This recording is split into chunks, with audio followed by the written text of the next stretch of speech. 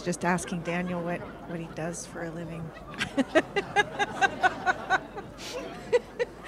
You know, these questions get difficult to answer. So we can't really see you, but I think you can see us. Just so you know, we can't see you. So if you start sticking your tongues out at us or anything, we will have no idea. We are staring into artificial suns. They're very bright. Daniel, this is wonderful that we are doing this together, and I'm excited because I have no idea where this conversation is going to go tonight. And we're touching into topics and stories that I think neither one of us certainly are in the habit of bringing into our public discourse. So both of us do a lot of public speaking. Both of us are working with the concept of how do we potentially make the changes we need to make to keep our species and several others around.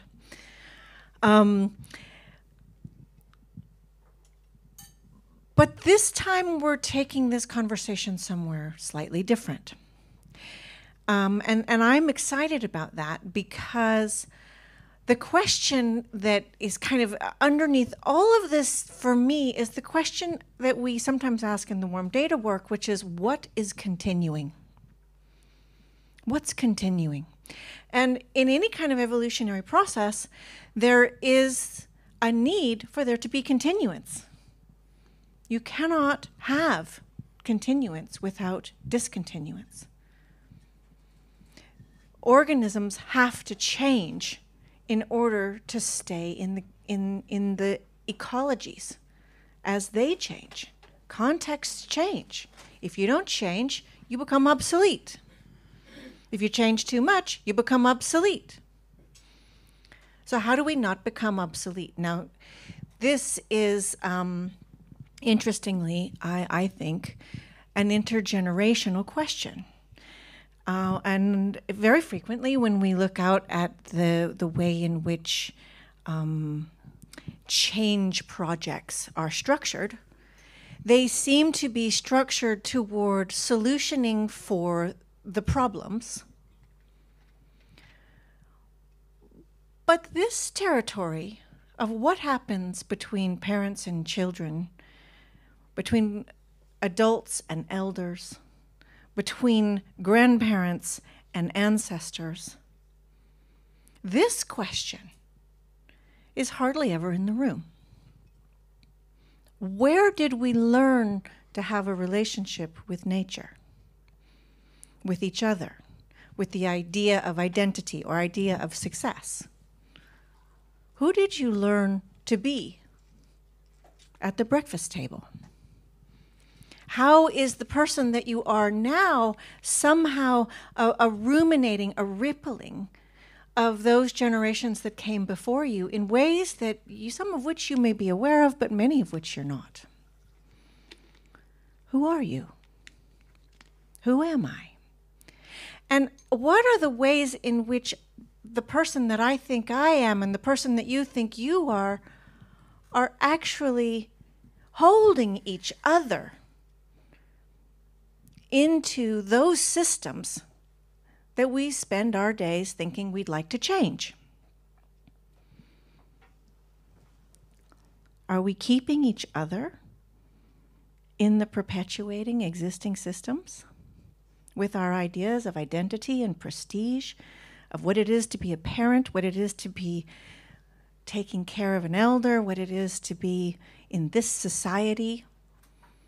So this intergenerational question for me is really resonant with where's the change. Now, one interesting thing here is that both Daniel and I don't know the stories, and he doesn't know my stories, so we're riding skateboards up here.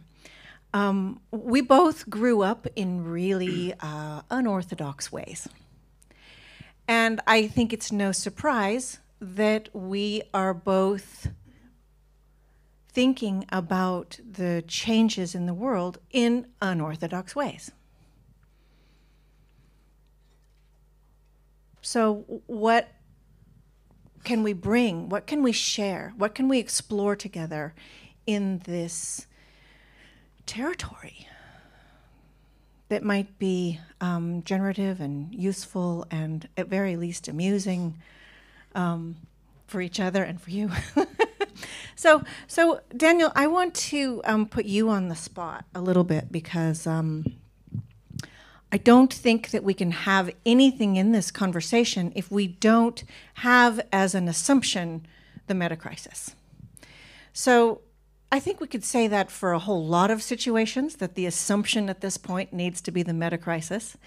But if you were going to give us a quick version of this thing called the meta-crisis, so it's in the room so that everything else we're talking about is predicated on this, okay?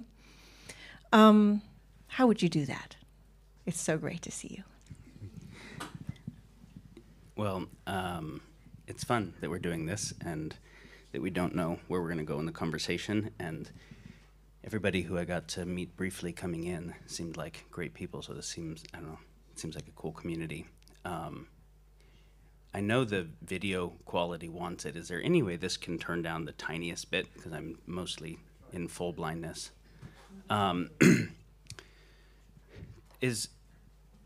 So much better. Thank you.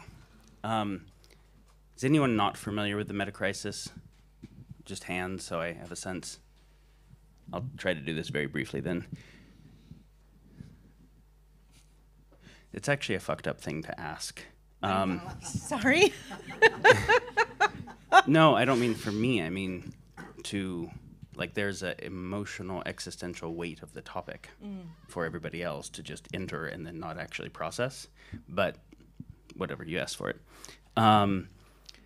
So a big part of my work is looking at catastrophic risks facing the world, catastrophic and existential risks. A lot of people focus on this topic. The lens through which I have focused on it is looking not just at catastrophic risks in the areas, in the ways that we normally silo it. So obviously militaries look at escalation pathways to large-scale war. Environmentalists look at environmental risks, which there's some unifying frameworks to not just look at species extinction or climate change or soil erosion, but things like planetary boundaries that look at many different catastrophic risks. There are groups like the big group at Oxford and Cambridge and others that look at exponential tech risks that could have never happened when we didn't have as powerful a technologies emerging, like the risks associated with synthetic biology and AI and nanotech and cyber and drones. So each of these risks also acts like a force multiplier for the other ones. So if we look at the nature of the social media algorithms optimizing for engagement, and the optimization for engagement often looks like things that scare us or upset us or drive tribal identities, it's pretty easy to see that the social media algorithms drive polarization. The polarized population in a democratic society ends up electing a polarized representative class, causes gridlock in open societies. Closed societies, authoritarian societies don't have that issue. So you end up getting a net movement as a result of that towards autocracies being more effective. But you can see that the social media issue is like a crisis in itself, but it's also a force multiplier for all the other issues, because we can't solve climate change if half the population disagrees with anything the other half the population wants to do, or COVID or anything. You can look at climate change as a risk in and of itself, but also as a force multiplier, because as soon as you look at not just total venusification of the planet, but things like extreme weather events causing human migration and refugee issues, I think Sweden is very acutely aware of refugee issues currently, and the fact that after Syria, nobody wants climate change mediated refugees coming into their country, and yet you're about to, UN predicts 300 million, and some groups predict up to 1 billion climate change refugees in the next handful of years, somewhere between 5 and 10 years. So what does the world do with that? Well, that acts as a force multiplier for resource wars, which can then become large-scale wars, which can become collapse to supply chains, on and on. So the meta crisis is looking at not just the individual risks, but the cascades between them and the underlying drivers that they all have in common, whether we're talking about climate change or war or forever chemicals in the environment. We can see that perverse economic incentive is a driver of all of them. We can see that externalities, where we're optimizing for one thing but causing harm somewhere else, is a driver in all of them. We can see that multipolar traps, where one group feels like it has to do the fucked up thing because another group is doing it, and if the other group does it, there's so much competitive advantage, so nobody wants to give up the nukes first because maybe the other guy didn't really give up the nukes, right? And nobody wants to price carbon properly, because if Western countries price carbon properly and China doesn't, all it is a ceding of the world to autocracy running the 21st century. And nobody wants to agree to not build AI weapons, because how do we know that the other guy's not building AI weapons in an underground military base? So we're just in an all-out race for everybody to build them, which increases the likelihood that everybody dies from them. So if we can't solve multipolar traps or coordination issues, we can't solve any of the things. So the meta crisis is basically saying that there's not one or a few catastrophes facing civilization. There is a whole series of them, many, many different escalation pathways that are the result of very deep civilizational structures.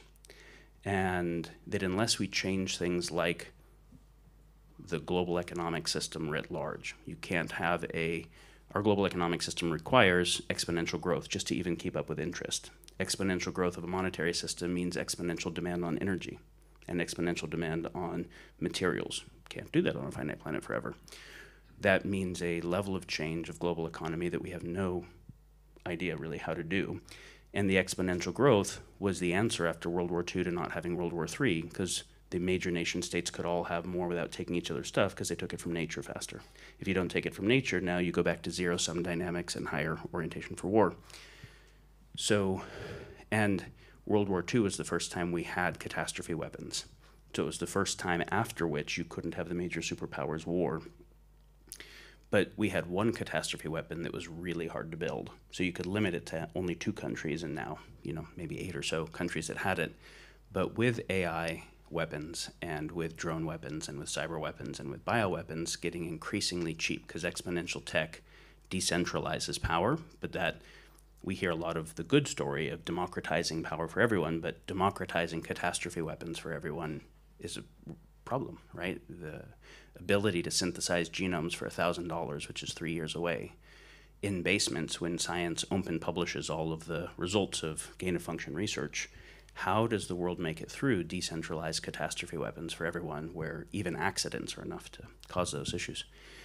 So basically, humanity's at a place where it has to make changes that are unprecedented, like not changes as big as the post-World War II change, and not changes as big as like the beginning of democracy and nation states in the 16th, 17th century, but more like a change as fundamental as the invention of stone tools with early hominids. Like it's because it's a change of evolutionary process itself, where as long as we're seeking to optimize in groups at the expense of out groups using exponential tech, you get exponential conflict, which self-terminates in a finite space.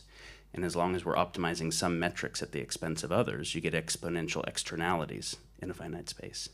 Exponential externalities self-terminate, exponential conflict self-terminates, which means with exponential tech, we have to solve problems in ways that don't cause other problems, which means we have to really think through all of the externalities much, much, much better. And we also have to benefit some groups, not at the expense of other groups. And that means we have to both have radically better conflict theory, in which identity is not bound to in-groups at the expense of out-groups, and we have to have radically better complexity processing. And but this really does mean different identity and different relationship to what getting ahead and progress and all those things mean. So this is the stuff I focus on, and how do we make it through all the catastrophes where the control mechanisms we put in place to avoid them don't become dystopic. So we want a future that is neither catastrophes nor dystopias, but some third option in which we can be the type of species that can safely steward the power of exponential tech, i.e., we are moving into a phase where we have the ability to make artificial intelligence that is radically more capable than us of every finite game, and where we have the ability to synthesize new life, like the creation of new life, to destroy whole ecosystems, to make whole new biosystems. So we can't act like apex predators trying to beat the other guy and get ahead when we don't have the power of apex predators. That, like, a really upset polar bear or orca can't destroy everything, right? We have something more like the power of nature or the power of gods. How do we become safe stewards of it?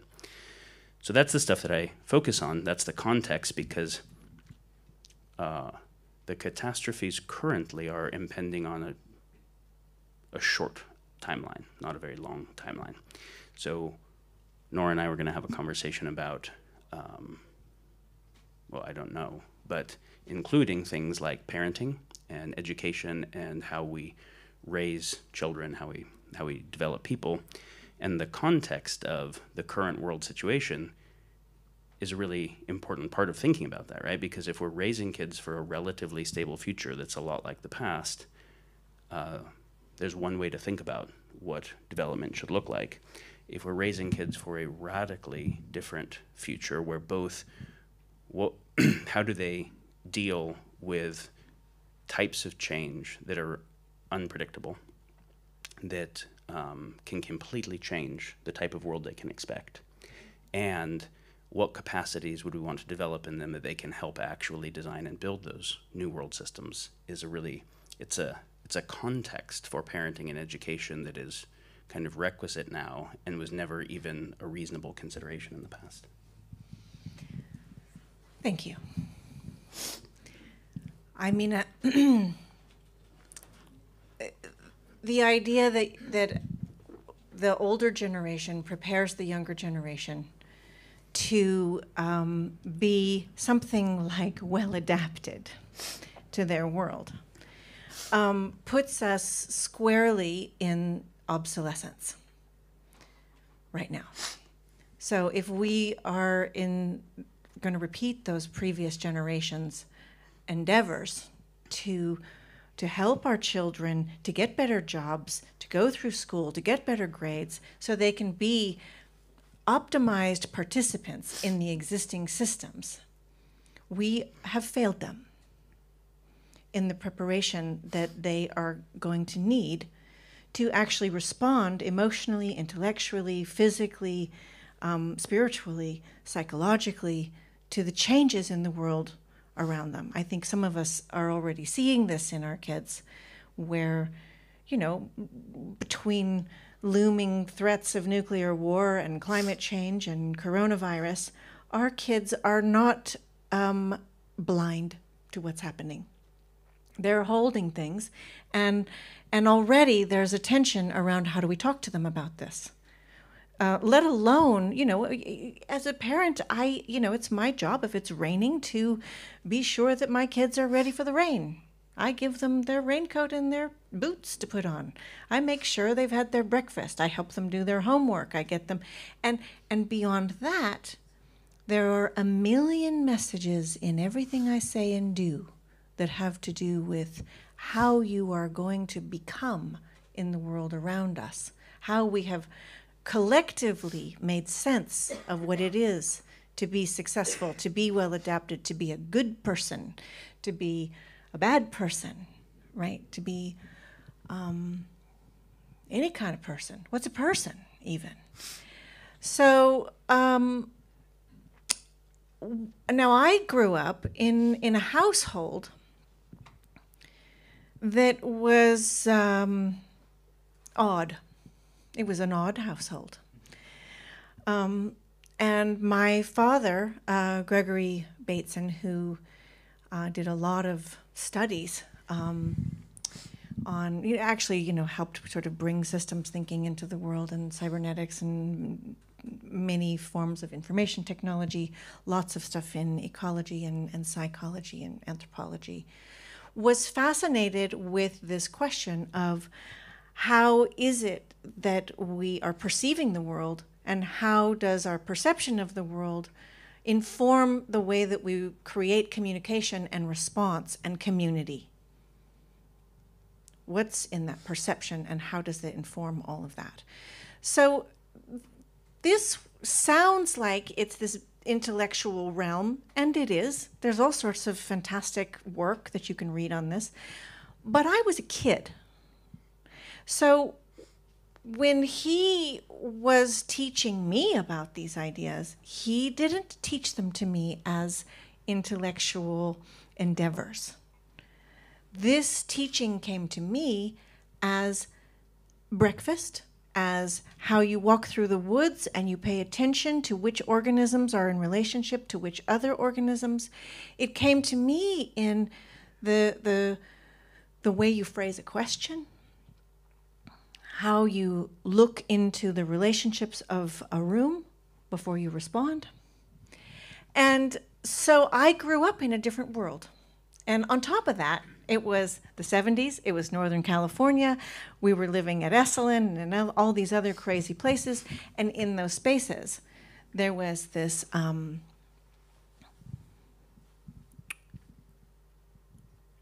there was an identified urgency.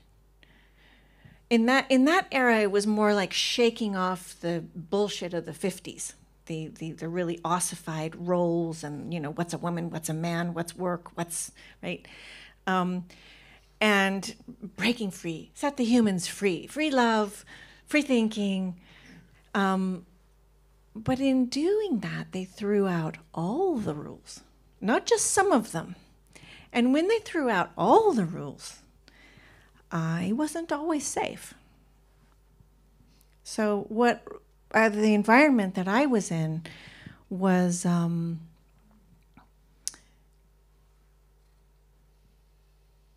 think the most important thing that was happening was that I was watching adults learn. I was watching them not know what they were doing. And that was really important because that was the modeling, the second order modeling that I carried with me. It wasn't what they learned, but that they were learning. And that they really desperately were in pain from the way they had learned to be in the world and letting go of those shackles. I remember listening to grown-ups in the seminar rooms at Esalen banging on pillows, and they were trying to let it all out, you know, and they were like, I hate my mother, and I hate this world, and I hate...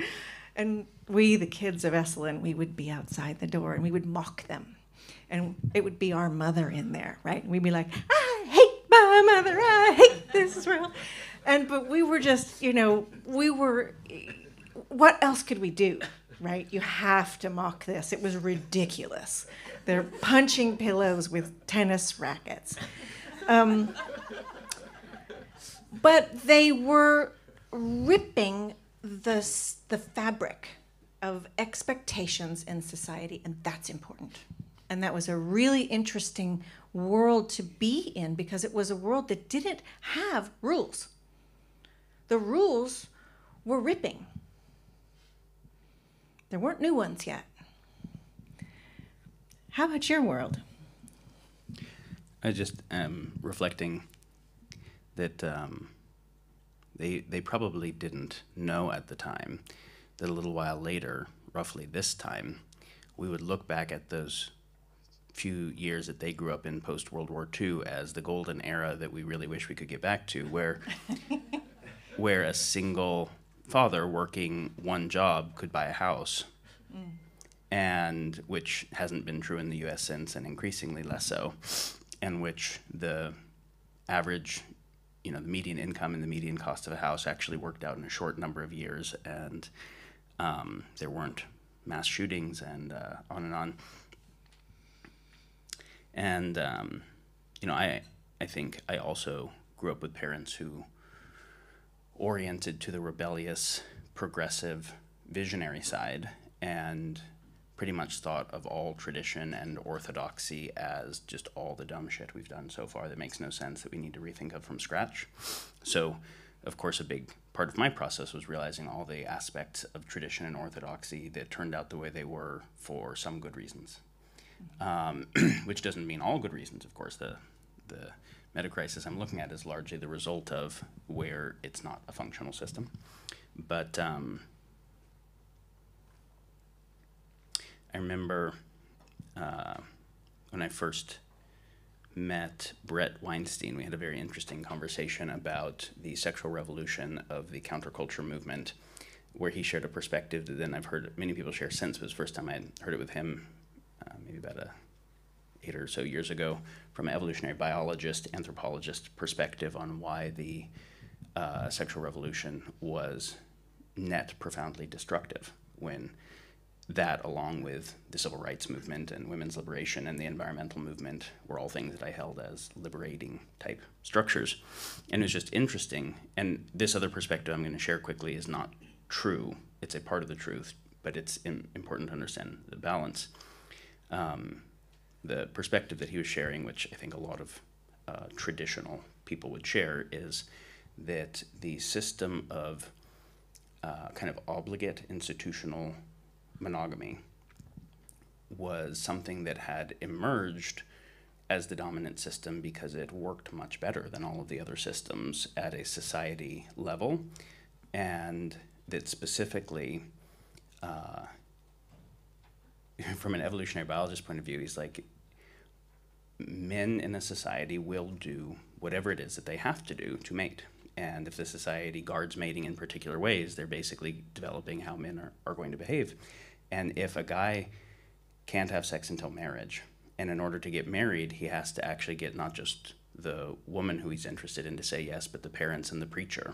And at the community wedding, it'll say if anyone here objects, which means if he's really been an asshole to anyone secretly, they can object, means not only can he not marry, but he can't get laid. That it's binding his ability to get laid to his ability to have people who don't have an oxytocin rush associated with him think that he'll be a good father and a good provider and a good citizen. And that there was a lot of wisdom in that. And that as soon as, and this is a place where physical technology changes culture, as soon as birth control decoupled sex from procreation, so the consequence of sex became a lot less in terms of the actual consequence. And then the cultural movement, because if you didn't have that, the cultural movement wouldn't have happened, right? So then the cultural movement was able to say, hey, we can rethink this thing from scratch. We have fundamentally new capacities. Let's rethink the premises. One of the things that happened was, and it seemed like a liberation, that women could make choices themselves. But then that also meant make choices based on oxytocin dynamics that were not coupled to wisdom and long-term thinking, where guys could be assholes but have game, be good at getting laid, and it created an evolutionary niche for assholes to get laid, and that Reagan followed, and prostitutes and blow, and then the pickup artist movement. And his whole argument was none of that would have happened had you not had the sexual revolution movement. Now, there is... Take a moment and laugh, because you should. And I think the point that it brings up to me that is interesting, associated with what you started with on continuity and discontinuity and then generational transfer, is maybe one of the deepest cultural dialectics is the traditional versus the progressive focus. Most of the time, a focus that orients more towards the continuity of traditions is what we think of as the political right. It's more conservative in changing stuff. And one that orients more towards some idea of progress and novelties associated with the political left. And they're supposed to be in a mutually respectful dialectic because they each hold part of the truth. But from a very early left orientation that didn't understand that dialectic, the learning of the value of the traditional side for me was one way of thinking about the traditional or conservative side is that it is actually has a deeper unconscious respect for evolutionary process, saying that the systems that have worked for a long time were the ones that made it through wars, made it through famines, made it through cultural revolutions. There were a lot of things that didn't work. The ones that worked probably have a bunch of embedded wisdom that we don't understand. If we change it, we might break them for reasons we don't understand. So the conservative sociologist brings up Chesterton's fence all the time, right? Chesterton's fence is the idea that before you take a fence down, be 100% sure or pretty sure that you understand all the reasons the fence was put up. And you might superficially think there was one reason the fence was put up, and you say that's no longer relevant, you take it down, you find out there were 20 other reasons. And so in a way, you can say the traditional side actually being more aligned with the recognition of uncertainty, epistemic uncertainty, which is not feeling certain that the idea that we have of how to make it better is good. Right, that it might actually be naive and dumb and mess stuff up, so let's keep the things that at least show some sign of stability. And I think they wouldn't describe it that way, usually. And then, of course, from an evolutionary perspective, the progressive side says yes, and because we do have novelty, the thing that worked in the past, of course, can't work, and so we do have to innovate. And the dialectic is, let's make sure we understand, let's really endeavor to understand with a lot of benefit of the doubt and respect why the traditional systems have been selected for, and try to understand all the wisdom that isn't obvious as opposed to a quick rejection of it. And then let's see where it isn't fit for purpose. Let's see where it is and where it isn't, and where it isn't, how do we add things that have congruency with the parts that are fit, right? So this is the balance of continuity and discontinuity, or tradition and progress. Yeah. I think one of the ways in which I have been really focusing on that lately is this visitation I had recently to Japan. And while I was in Japan, I went to see some artisans that were there. And I was introduced to a family that was making incense, and a family that was doing fabric making, and a family that was making paper. And these families had been doing these things for 350 years, 750 years, 1,250 years. And that's continuity. But in order to do that, they had to make changes. Now, this was interesting to me because the work that I do, I'm also several generations in. And I have battled with that, right? When I was, young, people would introduce me and they would forget to say my name. And they would say, "This is Gregory Bateson's daughter." And I'd be like, "My name's Nora, hi." But I fought for some sort of individuation, because individuation was the tradition of my time. Okay, so this is an interesting problem when individuation is the tradition, and that individuation, in fact, was very difficult for me. Everywhere I went, I could never not be Gregory Bateson's daughter, and I still couldn't be Gregory Bateson. So I was always letting everybody down. I couldn't possibly be either. So it's taken me a long time to actually begin to hold this multi-generational work that I'm in, and to hold it in a way that allows for the difference, that the context that I'm working in as a woman in 2022 at NAV with Daniel and you guys is really different than where my father was in 1972, or where his father was in 1902. All of us have been talking about the same ideas, about how context and environments help change and shift organisms. Basically, everything we're talking about has been there for 3 generations, at least. So one thing is that in the past, there was this oppression of the family, where the first, you had to do what your family did. And that was oppressive. You had to take on that career.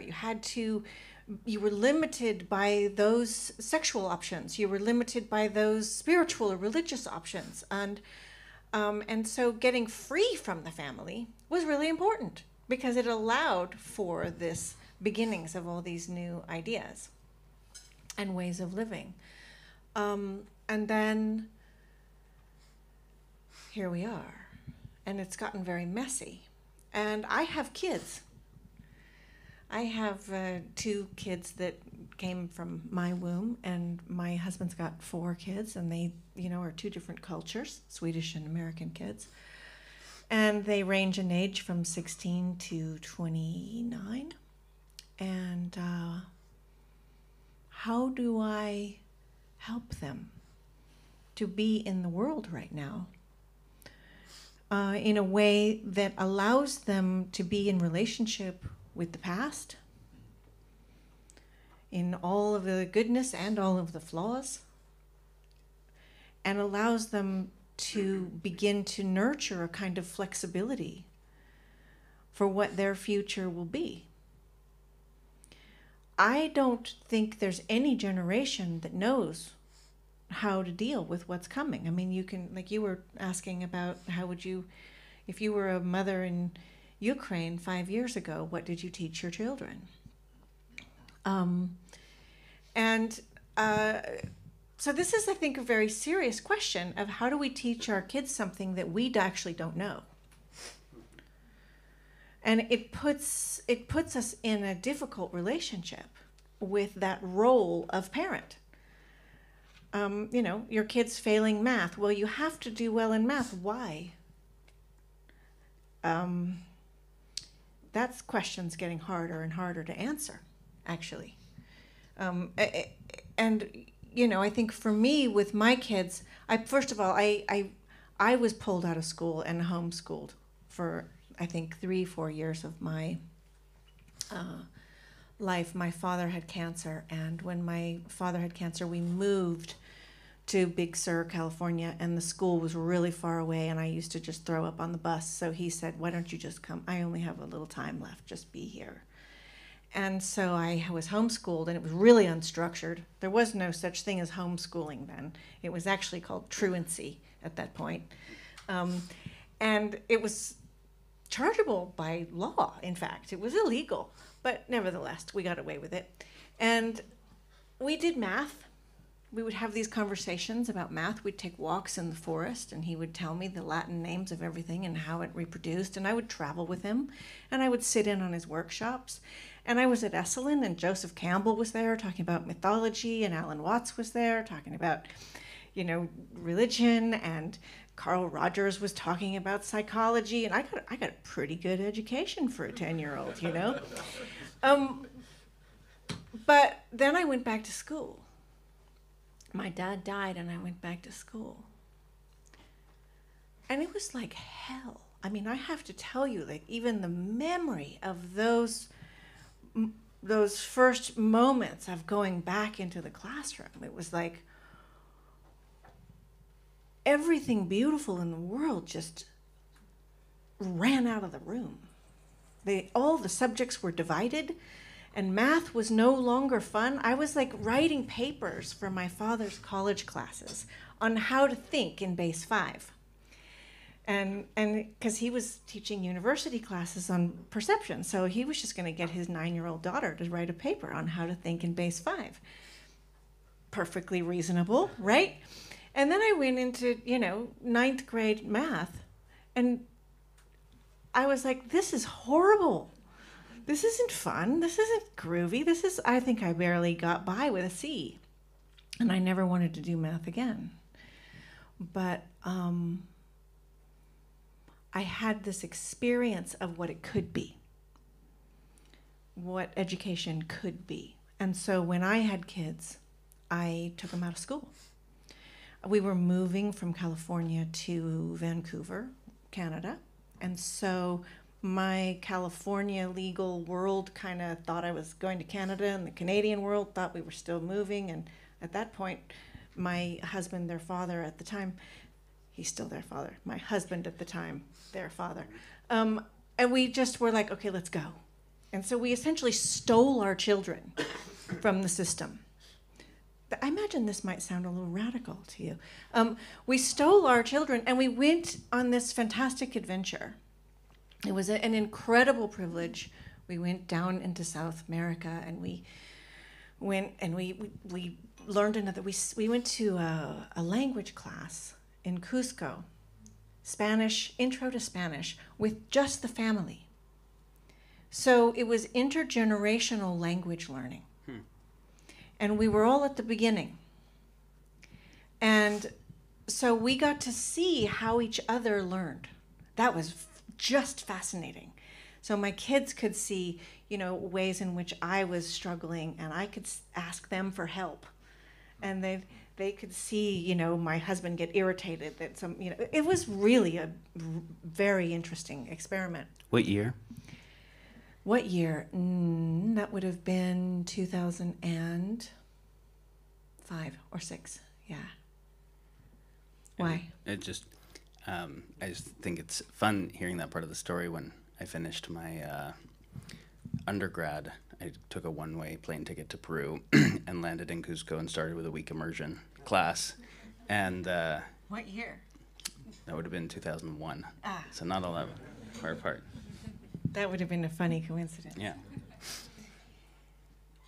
So we pulled the kids out of school for 6 months. That was the idea. And when we did an hour of reading and an hour of writing. They could write whatever they wanted. And I had these little math workbooks. I did an hour of math with them every once in a while, not every day. Well, when we got back, I couldn't put them back in the school because they were 2 years ahead. And I wasn't even remotely trying to get them ahead. Actually, we were just traveling and having this amazing trip. But I just wanted to be sure that I could, that we weren't losing any ground. And, I couldn't put them back in. And then we had another problem. So we thought, well, okay, what we need to do is stall. So we took another 6 months to finish out the school year. And I actually hired a tutor, because I didn't have any more time to do this. It takes a lot of time to be that person. And so this tutor was a former teacher who had gotten glaucoma and gone blind. And so they had a blind tutor. And the project was just spend the next 6 months reading a few Shakespeare plays. So they went line by line through Macbeth, through Midsummer Night's Dream, through Richard III. And oops, that accidentally made it much worse. Because in fact, they learned poetry, they learned history, they learned psychology, they learned about all this different stuff. And it was actually a very systemic education. They were comparing the great soliloquies with famous speeches by Martin Luther King or by Hitler or by, right? They were comparing soliloquies in Shakespeare with historical figures. And then I put them back in school. As I was thinking about this, I was talking to my daughter, who's now 27, and she said to me the other day, she and her husband-to-be have been reading parenting books, and she's like, every single one of them is about how your child is going to be well-adjusted. What if you don't want your child to be well-adjusted to a sick society?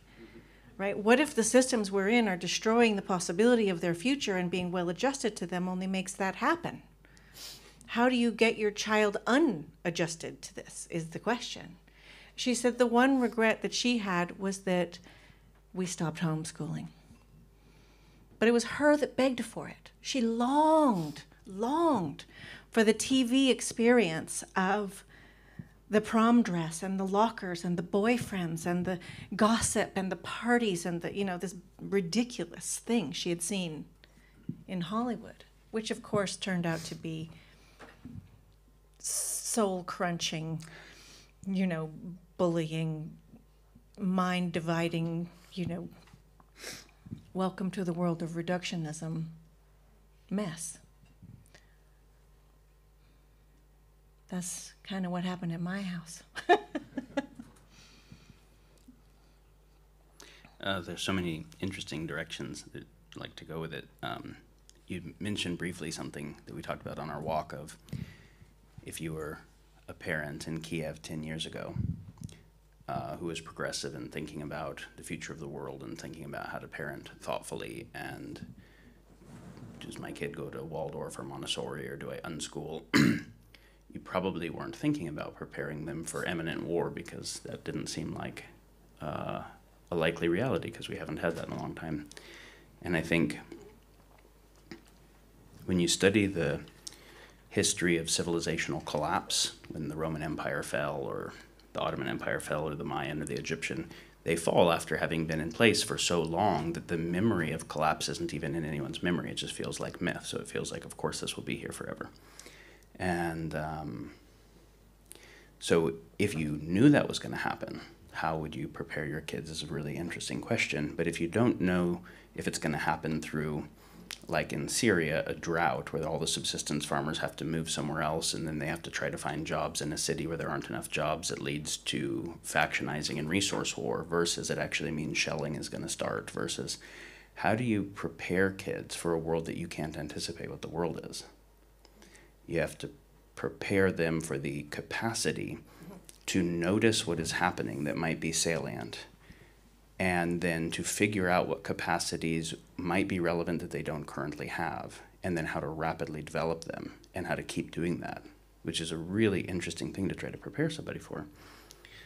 And yet I would say, like, Kiev as a canary in a coal mine is true for everybody currently, because an educational system is embedded inside of a civilizational system where the civilization functions a certain way. So you are training kids to grow up and be able to fulfill the functions of a society and the workforce. Independent of civilizational collapse, technological unemployment itself portends this changing in the lives of the next generation of everybody. Because you were saying, the kid asks, why should I be good at math? And it's a harder question to answer. Obviously, it was so important to be trained in the abacus until it wasn't, right? And then the calculator changes what we think, and so important to be trained in the slide rule or the compass. And then with GPS, does anyone need to know about maps or compasses? And then you're like, well, we're becoming technologically dependent. Well, we've always been technologically dependent, just earlier technologies. You take away early people's stone tools and they're dead, right? And the unique thing about humans is that we were not selected for based on the capacity of our bodies. The human body in every environment without tools dies. What we were selected for was the capacity to do this recursive abstraction and make tools and do division of labor and coordination. So the unit of selection for sapiens is a coordinating group with its coordination protocols and its full tech stack. Because a single person with a spear can't hunt a mastodon, and a bunch of people without spears can't either, right? It's a bunch of people with spears and their coordination that can. And so it's like, from the beginning, what was actually selected for in humans was a civilizational complex. And so then, like, we don't train people at spear throwing, even though throughout all of human history it was the most important skill. And of course, if we lose some of the current tech stack, older stuff might become a relevant skill. But then in the presence of an AI is different than every tech we've ever had, right? Because previously we figured out a capacity we wanted and developed a tool for it. AI has the ability to not just do a capacity we want it to do, but to figure out all of the other capacities and develop them faster than we can become aware of it. So you think about math, GPT-3 already has, which is an open language model that OpenAI built that anybody can go access. You can just speak to it in natural language. It understands and does stuff. And so you can say, GPT-3, write me a research paper that cites real research on why vaccines are dangerous or why vaccines are safe or whatever it is, and it'll generate that output. And so you can also say, not just solve this math problem for me, but figure out what math is even relevant to solve this real world problem and just give me the answer to the real world problem. So then there's this huge question of and now this relates back to the tradition versus progress. The traditional wisdom becomes less relevant the faster the rate of change in the actual world happens. And so if you look at, say, highly conserved traditions in indigenous cultures, their technological rate of change was quite slow. So the life of a great-grandparent and the life of the great-great-grandchild were much more similar. And obviously, we've been dealing with post-industrial revolution, these radical changes where what it means to be adaptive is a completely different world system, new tools. The singularity is when new tool happens that you can't be adaptive without, like cell phones and whatever, the society has to completely adjust to a whole set of capacities are irrelevant and a whole new set are required. When you start getting many of those within a single generation, and when you start getting them faster than anyone can adapt, what does that world look like? And specifically, how do you raise kids? How do you do education in a world where robotics and AI are going to obsolete all the jobs, almost all the jobs, and can do most everything that we would typically train a human to do better than humans can? You have to say, fuck, what is the, when humans providing a utility to society through some specialist trained task is not relevant anymore, because you can make robots and AI that do almost everything better than humans do, what is the purpose of human life? And that's either terrifying if you don't change some deep things, because it ends up looking like a radical unemployed underclass and obsolescence, or it looks like something really incredible, where those jobs that robotics and AI can do better are the ones that you have to pay people to do because they don't want to do. You have to extrinsically incent them, because the things that we're intrinsically motivated to do involve novelty and connection, which are the things that the robotics and the AI don't do as well. And so then to get to say, all right, well, what would it look like to have a civilization system and then an education system that had the resources to really train people to the thing that they're intrinsically motivated to? Anyways, just a few thoughts that come to mind. I'm reminded of this friend of mine, and she had a good friend who entered a beauty pageant. And you know how in the beauty pageant they have the gown thing, and then they have the bikini thing, and then they have to talk, right? There's some interview. Well, she was the first person to be in the interview part. And they asked her the question, if you were a parent, what would you teach your child? But she misheard it. And what she heard was, if you were a parrot, what would you teach your child? And so she made the response, it's probably the best parenting advice ever, which is, I would teach them how to catch worms and how to fly. And, actually it's pretty good. Because in a way, that is what we need to do, is be careful about the flexibility of that. And the other thing is, it's not just parent-child. I really want to hold that in this room, that when we're talking intergenerational, we're also talking the elders. I'm right now living 3 generations in the house, and it's let me tell you, it's not easy actually, and it's not easy because all of us have been trained to be in a world in which our education, our profession, our identity has been about our individual success, not being a burden, not needing each other. We have been taught to not need each other. And successful parenting is making a child that doesn't need you. Okay?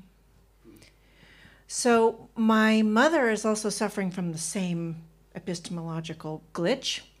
And she feels, as a 94-year-old, that she shouldn't need me to take care of her, that she is a burden if she needs me. But this is a fantastic ripoff, because since she's been in my house, I have learned more about how to live, and incidentally, how I don't want to live, okay? Because this is something that our parents can teach us, not just how to live and what wisdom they have, but also what we definitely don't want to repeat. And there it is. That's the continuity and the discontinuity. And I am so grateful for the ways in which she has taught me not to live. And as she gets ready to leave her body, what I'm doing with my days right now, when I tend her wounds and I make her food, it's a lot of work, is I'm actually making a home for her inside me for when she leaves her body. That's what I'm doing. It looks like I'm making a home for her in my house. But when she goes, she doesn't go, does she? She's still living in me. What room is she living in? Is she living in a room of resentment? How do I tend that habitation? And then when I start to do that, I'm also paying attention, woohoo, like, how are my kids doing with this? What sort of a house am I inhabiting inside their world?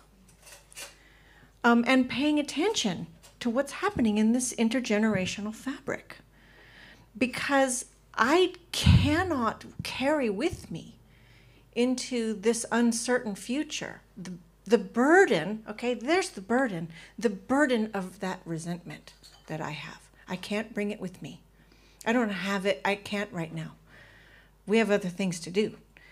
So anything I can do between now and the time she leaves her body to tend that.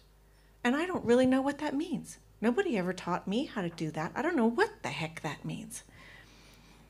But it's really important work for how I go on when she's gone.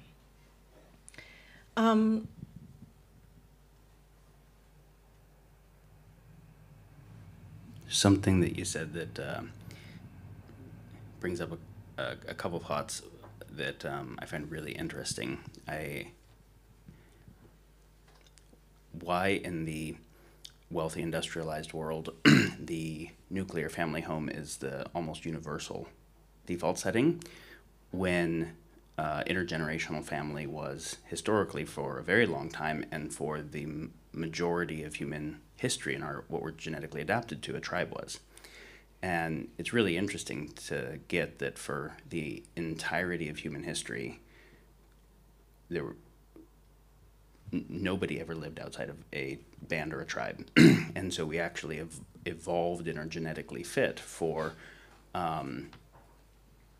very, very deep dependence and interconnection with about that many people, right? 50 to 150 type people.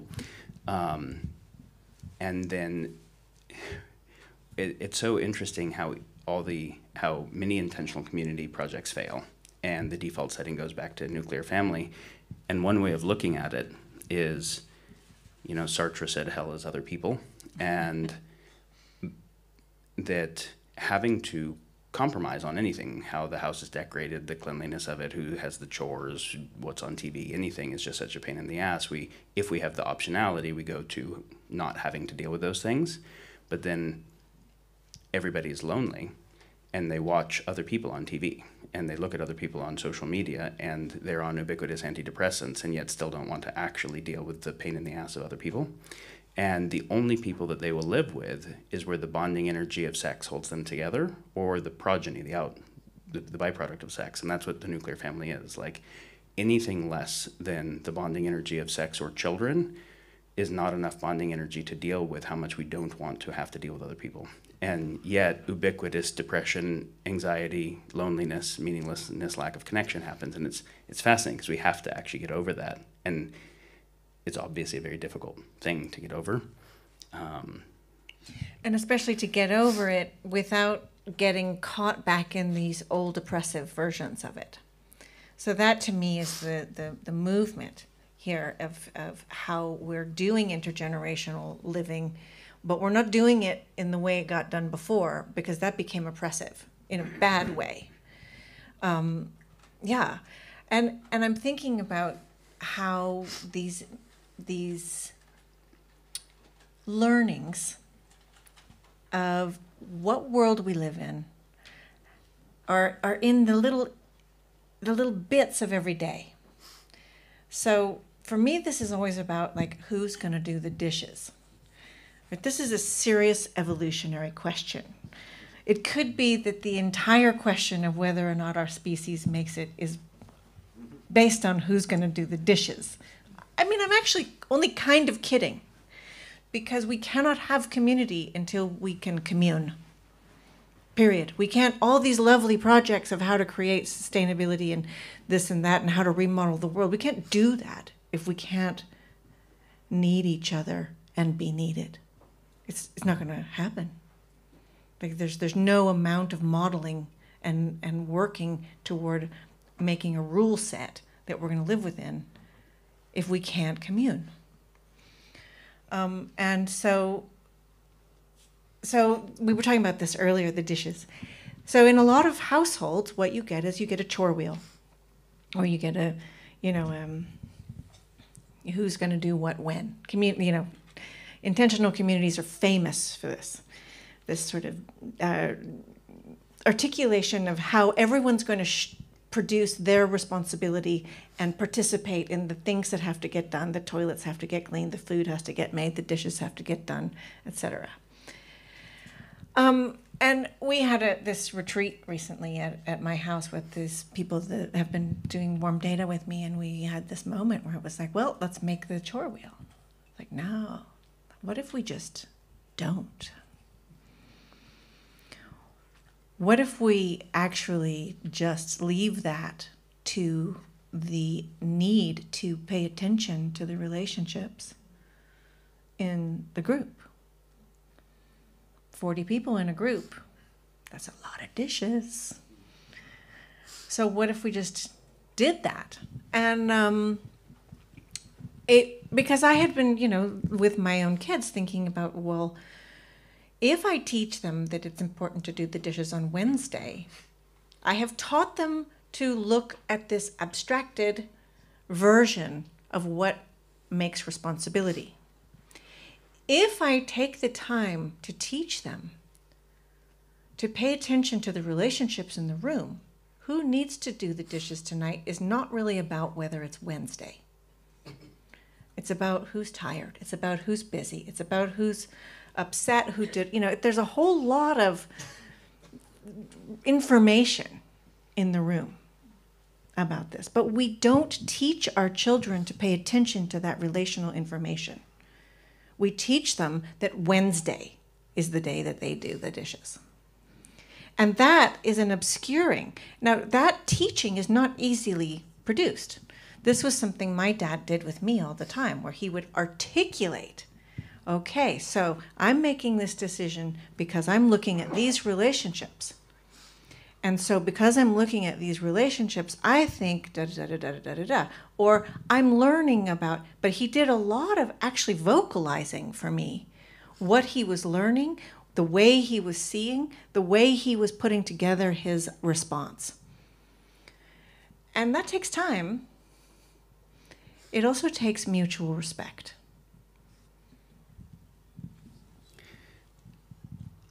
Yeah, it's interesting. The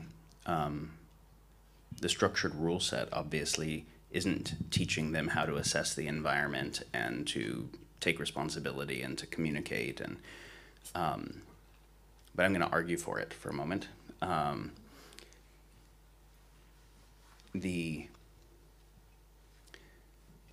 It's a relationship between virtue ethics, utilitarian ethics, and deontological ethics in terms of the philosophical way to think of it. And I never could make a good argument for deontological ethics, i.e. rule-based systems, that the best choice is based on kind of rule-based systems. That seemed like what you do if you assume that everyone is too dumb to figure shit out for themselves. And otherwise, you want a balance between virtue and utilitarian ethics. Virtue ethics being what is intrinsically right regardless of what's going to come from it, and utilitarian ethics saying, well, let's think through what's going to come from it and try to make sure we're thinking through cause and effect well. And of course, we can't think through it perfectly, so we have to also factor what just seems intrinsically right and balance those. So I was always down with the balance of virtue ethics and utilitarian ethics. The argument for deontological ethics, and the Jews actually make this argument quite well in the kind of Talmudic tradition, is that the system that you're describing, of where your dad explained his choice-making process out loud, so you were getting to get all of the nuance and context, works at small scale. and works for people who got that level of development. And evolutionarily, humans, in the same way I said, like, right in the current context, the default setting is nuclear families. Before the plow, the default setting was a sub-Dunbar number tribe, right? And it would never get bigger than the Dunbar number, which was so fascinating, right? That as soon as it would get roughly bigger than, give or take, 150, it would always cleave. And so there was similarly something that made that the stable state. And a huge part of it was, as soon as it gets bigger than that, you can't actually have a single conversation that everyone can participate in. Both because without microphones, you just literally can't hear each other across a huge space. You can't track that many people to say, is everyone pulling their share in the way that you can with 40 people? And you just literally can't take enough time to hear everybody's views back and forth with 1,000 people to decide what to do, timely enough to decide what to do. So if you got larger than that number, some people had to have their life subject to the choices that other people made that they didn't get to have a say in, and they're like, no, fuck that, rather go be part of a smaller group where I get a say in the thing. So it's so interesting. And then we only started to get larger groups when we had populated so much that tribal warfare started to become ubiquitous, and in the presence of things like tribal warfare, if another larger group is going to come attack us, then a couple groups will unify for survival purposes, in which case we'll sacrifice some of that autonomy and freedom for security, which we can see has been a trend since. But in very, very large systems where I can't actually make good choices about something that involves 6-continent supply chains, in something that involves division of labor that has thousands or millions of people. Like, I can't see all of it to factor and internalize all of it. So we subdivide it into categories and we make rules. And so the rule-based system is the idea that you have people like judges and people like specialists who are way, way more spending all their life thinking about these issues and actually embedding some wisdom into the rules so that people who don't understand all of that complexity and or where it's beyond the complexity that anyone can understand can at least be able to participate with the system. And so and yet we also know that as soon as the context changes, the rules aren't right anymore. And we also know that those who get in the position to make them have their own vested interests and corruption and blah, blah, blah. So we can see why the rule-based systems have actually succeeded because of scale. And so then a question of, in societies that can't just move back to small scale, because at a tribal scale you can't produce your own laptops and you're not going to move off of laptops and still be relevant in the direction of the future, and you have to have 6-continent supply chains, but you cannot possibly see all the effects. How do you do the very high context choice making thing, not have rules and yet be able to factor that scale? I would say this is one of the huge questions we have to face of how do we get tribal level bonding beyond the tribe and actually at a fully global scale. I think that this is what we're having this conversation really about, because it seems to me that the learning and the habit of that kind of perception starts at home. And if you don't have the habit of even trying that perception, if you've already, had the training wheels on the bicycle, to say that you're going to learn how to do dishes because you're going to do them on Wednesday, right? This is minutia. This is granular stuff. But the perceiving of systemic, relational, complex processes in the kitchen extend to the possibility of being able to see them in other places at different, scales, in different sizes. And so I think for me, this is where I feel like it's not the answer. I don't think it's the answer, but what it is this question of how are we going to allow these next generations to actually perceive the world differently so they can respond differently, so they can actually help make it different in ways that actually I don't know that we can even generate the ideas for. because we're so deeply informed by the structures that we have been within. I have a couple thoughts on that, but I think he said 5 minutes. So should we wrap? Two more thoughts? Yes. Okay. Yeah. Two more thoughts. So you're mentioning when you were homeschooled, how much further ahead you got, and when your kids were homeschooled, how much further ahead they got, even though they didn't have, and not just even though, but specifically because they didn't have formal curriculum, that when the kids were just reading Shakespeare, because it was a small environment with a tutor and they got to ask questions, which you can't do in a class of 30 people, why did he pick that word?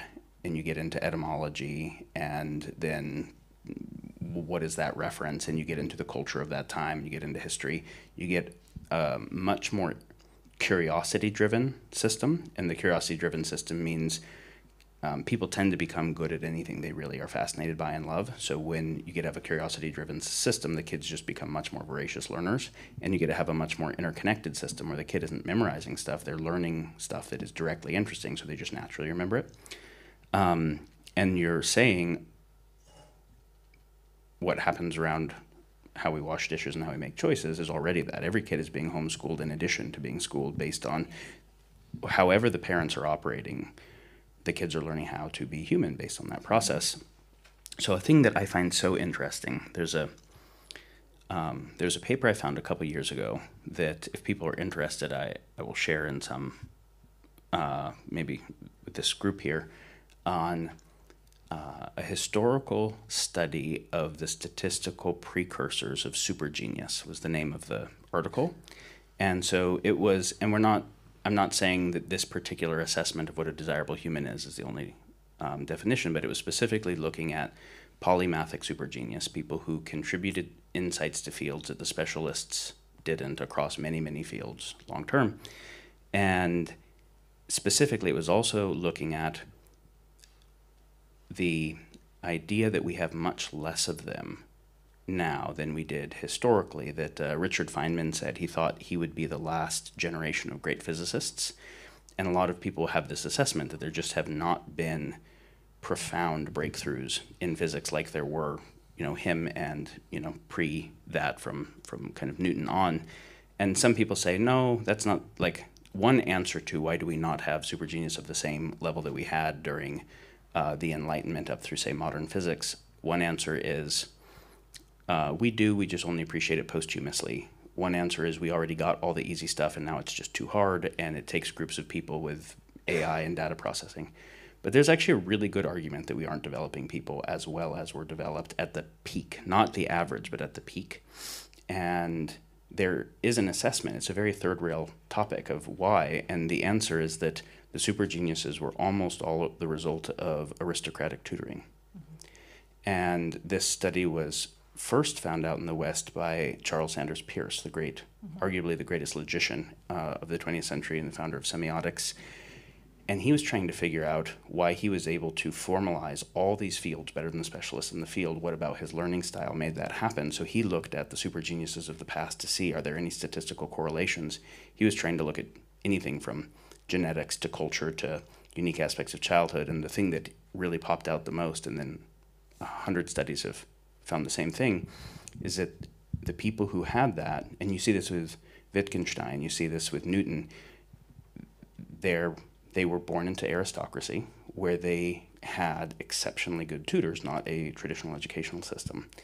And like the Dalai Lama is a great example, right? If you're the Dalai Lama, the best lamas in Tibet are tutoring you in not only all of Buddhist wisdom and history and politics and culture, but how to be a human. And you're like, yeah, I mean, I think anybody could be the Dalai Lama if they had that tutoring, but you can't democratize that, right? And you read Meditations by Marcus Aurelius, and Marcus Aurelius was kind of, the closest thing to a philosopher king maybe the world has had. And the whole first chapter he dedicates to his tutors. And you're like, why did he do that? And it's because when you're being raised in the height of the Hellenistic period to be the emperor of Rome, the top mathematician in all of Rome is your private tutor as a kid, and the top poet, and the top historian, and you're like, well, and then this brings up a real interesting question. There's another study I saw on world-class mathematicians, and it said, what is in common to be a world-class mathematician? Because it's so commonly been thought mathematical logic is IQ, is genetic, and it doesn't actually correlate all that well. The highest statistical correlator for a world-class mathematician when we looked at people who were defined in a particular way as world-class mathematician, that they had in common is that they ended up studying with a world-class mathematician while they were young. Mm-hmm. And the insight is, and you could say, well, they only got that opportunity because they already had proclivity, but that isn't actually kind of what happens. It's that accidentally they got into this environment. You can't learn to think like a world-class mathematician from a normal high school math teacher who doesn't think like that. So you can learn how to do math, but you can't learn how to think math. You can't learn how to think poetry from someone who doesn't have that. So then this science actually got very suppressed because it was super third rail, because when we wanted to get away from feudalism and the aristocracy and democratize things, you can't actually democratize this. Or that was the idea. It's like everyone can't have Marcus Aurelius as teachers, right? Like a very small number of people could. And what's so interesting is even when you come up to the Feynman topic, von Neumann and Einstein both had mathematician governesses as little kids, where who was taking care of them at home were mathematicians when they were little, before they even went to public school, and this thing holds. And so then I started to look at my childhood, and Nora and I had this of like, I was homeschooled, and I didn't have Marcus Aurelius as tutors, but I had my parents and their friends, who were also thinkers, engaging with me in the topics I was interested in all the time, which means that I had a curiosity-based. And the thing that my parents said that was really good was whenever I'd ask questions that they didn't know the answers to, they'd say, let's go figure it out, and let's go find the books and find the people that know it. So I'm like, okay, I got a ad hoc version of aristocratic tutoring that was enough for me to realize finding the right people to talk to is key. So I started seeking out great tutors. And relatively young, I started finding who were the top thinkers in the world in topics and figuring out how to get them to be teachers.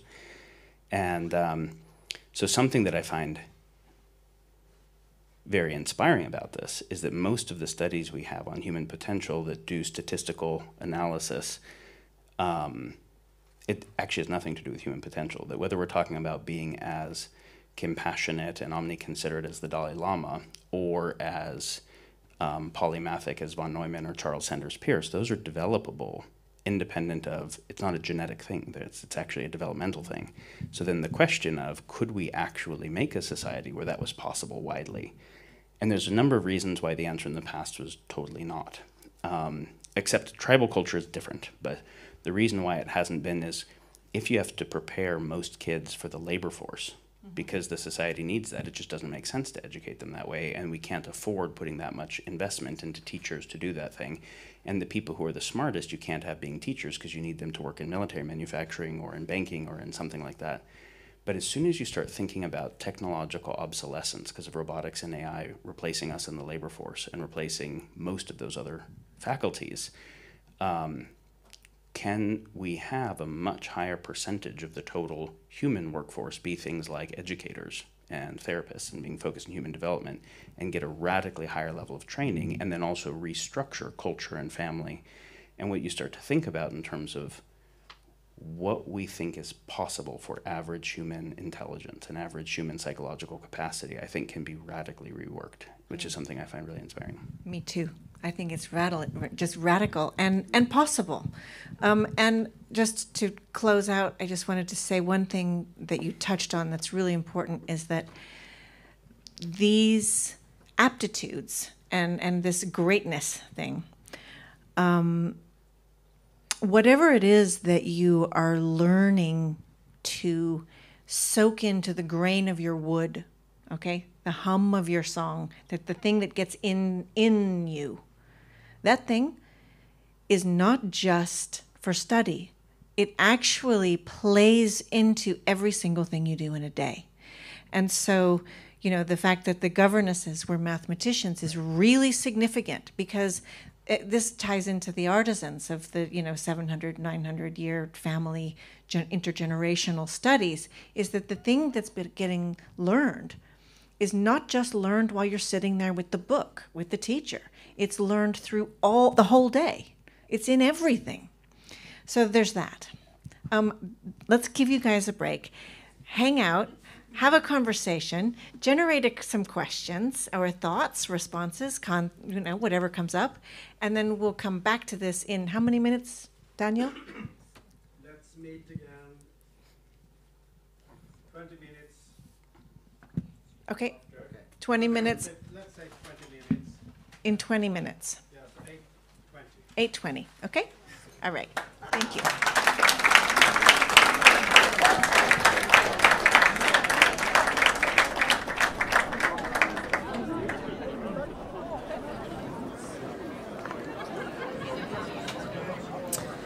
Okay, so you're free to share some thoughts and perspectives and... Okay, yeah. So maybe... Do you want to say something?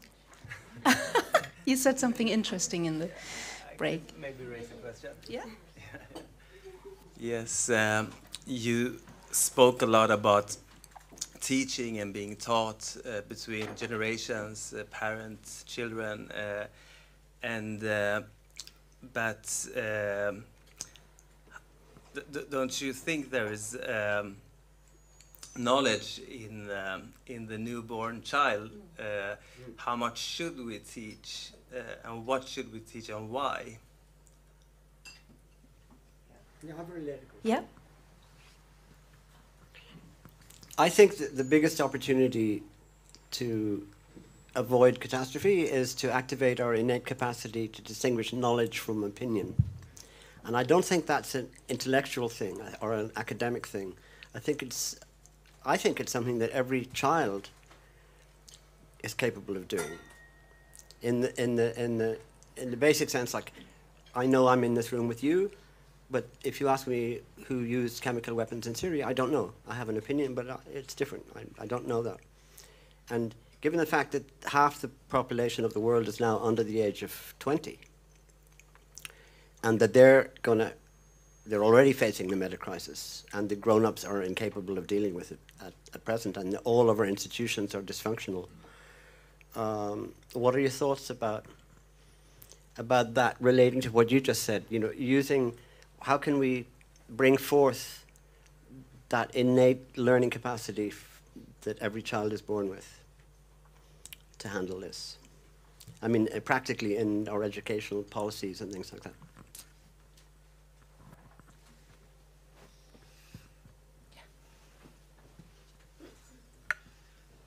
Hi. I have two questions, and one is about, or both are about the meta crisis that you described in the beginning. And the first is very personal. It's how do you live with yourself, and how do you keep well mentally by seeing all this? Because most of us, I think, we know it, but we try just not to see it. And the other question is, the road ahead, as you described it, is very dystopical. And now we're talking more about a procedural way how to attack the problem. And as being theoretical, do we see a vision of what could be, or how a vision towards which we could go towards in the way of breaking the dystopical way? Thank you. Yeah, hi. Daniel. You said that we can't all have, like at some point in the discussion about education, you talked about how we can't all have Marcus Aurelius tutors, but I think we might in 5 years or something, when you've got GPT 6 or 7, perhaps. Who knows which iteration will break it? But at some point, that's also gonna revolutionize learning, probably. Maybe some thoughts on that. Thanks. Hello. I have a question. You talk about that we lack the wisdom of gods, but we have this great technology. How do we attain the wisdom of gods, or the wisdom needed to give technology the right direction? Yeah. Yeah, so it seemed like a thing that you both touched upon was paying attention, and that seems to be an important thing. And it occurred to me that one of the fundamental things that we do as human beings is to pay attention. And is it worth paying attention to how we pay attention? Is that a skill that can be taught in isolation, or is this something that just happens alongside other activities?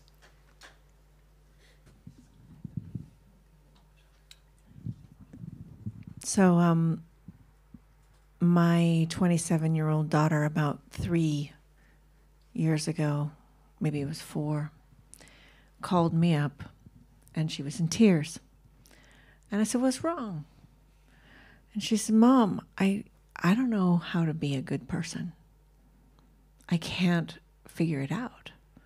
Because every single thing that I do connects me to the destruction and the exploitation. Whether I am taking the bus or whether I, am wearing clothes or, going to the grocery store and getting granola, it doesn't matter what I do. Everything I do links me into this thing that, we're describing as the meta-crisis. And when your kid calls and says that, you can't brush that off. You can't just deliver some canned script. "Oh, honey, don't worry about it. You just can't carry the weight of the world on your shoulders. It's not." You can't say that. When your kid calls and they're asking that question, you have to show up. With no bullshit, actually. And so, the only thing I knew to say was, keep asking the question. Keep asking that question and know that I'm asking the same question and I'm right here with you. And that we will work on this together, but we have no idea. So in that sense, the kid that really wants to be a good person, this is so important. She wants to be a good person. You were saying the other night, I'll let you have your line because it's such an incredible line. But what I think happened with her, and it continues, is that she has been in an ongoing conversation with me since she was this big.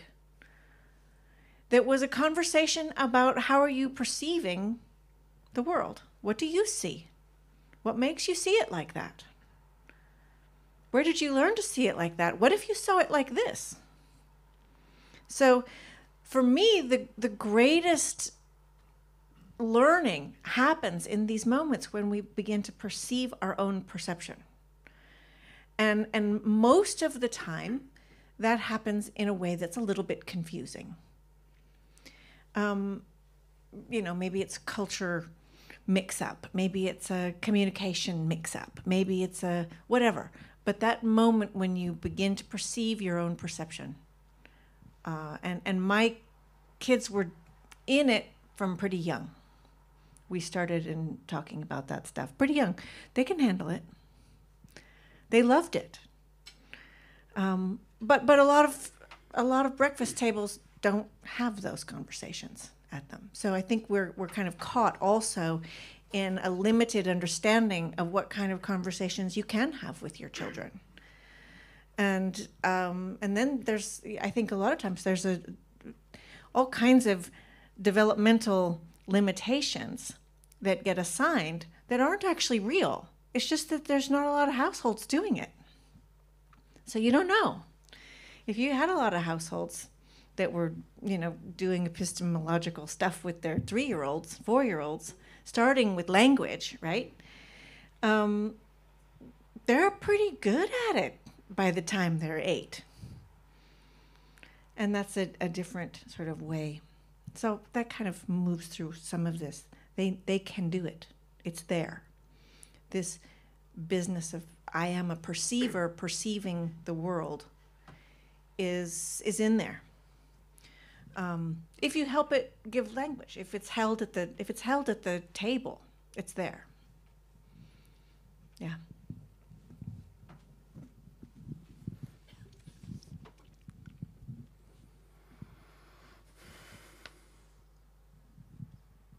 Yeah, so your daughter's question of how do I be a good person when to do anything in the world I am to some degree complicit with the world system, and to not be complicit with the world system also involves not being able to really affect it.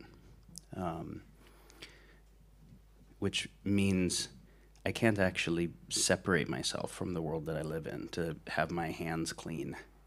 I am a part of a world system, and that doesn't mean that I just go along with it, but it also means I can't be completely free of its sins, right? Like, I am a part of this world system. This is very interesting, and it relates to the question that you asked about, just how to emotionally process. And so that process, one of the big steps of where that started for me was I was 9, and I saw a cattle truck from a factory farm taking animals from a factory farm to a slaughter. And you've seen the trucks that have the holes for air in the side, and I went over and I looked at it, and the cow closest to me was missing an eye, and blood was coming from it, and all the cows were in their feces and terrified, and it was like a Auschwitz train car or whatever. And I grew up eating meat without an understanding of what factory farms were, and loving animals with that. It wasn't a cognitive dissonance because I didn't know better as a kid. And so I asked my parents, because I was shocked and horrified the way a kid would be, and they said that's where meat comes from. And so I got Diet for a New America, read it, that next day, and then dove into PETA and going to factory farms. And that was the beginning of kind of animal rights work, which then went from factory farms to then also looking at overfishing and looking at whaling, and then that brought environmental issues, and that brought the interconnected extreme poverty issues, and just kind of the whole thing started. But I remember starting with the factory farm thing and getting to see the scale of it, right? Getting to see that there were more total biomass of animals in factory farms than there were in the wild, and all that kind of thing, and that it's not like hunting. It's not like an animal that has a natural life and then we kill. It's like a continuity of torture. And it was the first time that I was suicidal, because I didn't, like, the world just didn't make sense. That my species could do that and feel okay about it, and I couldn't be complicit with it, right? So I'm like, fuck, I can't. This world feels like a crazy house to me, and I want out. And then it wasn't that hard to think through, if I kill myself, all the animals are still in the factory farms, and all the kids starving to death, and all, blah, blah, blah, all those things. I didn't change any of it, so it's like, that's a ultimately selfish move to get out of suffering myself. It's a vicarious suffering. So I'm like, okay, can't do that. Can my life feel like a success while that's still happening? Like, that was an immediate question of, if I focus on some things, and can I know that there are other sentient beings that are in just utter trauma and torture, and yet I'm stoked because my life is good?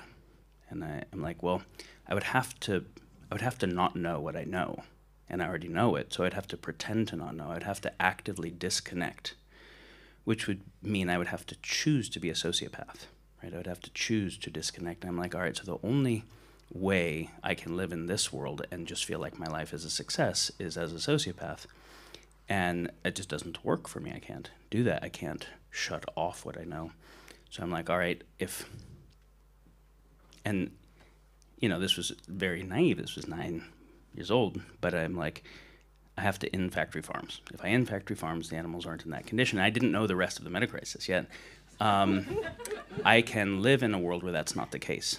So I remember thinking, if I die and factory farms haven't ended, then I failed at living in a way that I could be okay with.